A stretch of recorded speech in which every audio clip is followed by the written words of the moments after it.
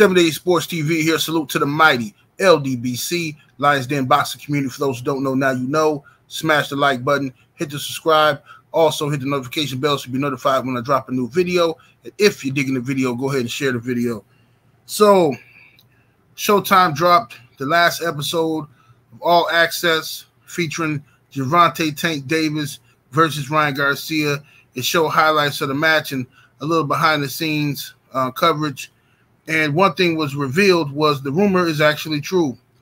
Those of you remember that after Ryan suffered his loss to Gervonta Tank Davis, there was a lead sparring partner, an Asian fighter, that came out and said that he injured Tank during sparring, and injured Ryan Garcia during sparring, allegedly stopped him. And that's why Tank Davis was saying in the build-up to the fight during the press conferences, he was asking Ryan, did you get stopped in sparring? Did you get stopped? And he was saying how he had spies in his camp, in Ryan's camp.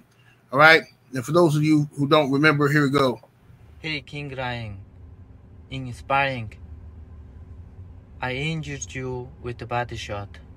Now you lost to Tank. I am sorry. Are you okay? All right. So y'all get it, right? This was this guy, the goofy guy. Now, he was claiming he injured Ryan Garcia. We didn't know if that was true, if that was just some hype, mental games, whatever. But during the All Access, when Ryan went down, he came back to the corner after quitting. When he came back to the corner, Joe Goose and his trainer said to him, did he hit you in that in that rib spot? And Ryan said, yeah, he did.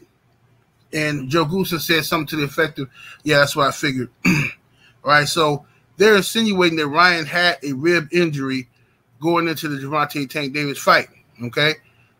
So I guess that was true, you know what I mean? They also revealed, Ryan Garcia revealed that he did quit. Indeed, he said that he didn't want to continue. It wasn't that he couldn't continue. He said out of his own mouth he didn't want to continue because of his rib. Okay, so maybe Ryan was trying to preserve himself, or he figured he didn't want to do more damage to the rib. He didn't want Tank to completely break the rib or whatever. All Access also revealed a few other things. Talked about, they showed Gervonta Tank Davis behind the scenes after the knockout, and Tank was in the locker room talking to some friends and family, and Tank looked like he was completely shocked at how slow Ryan Garcia was.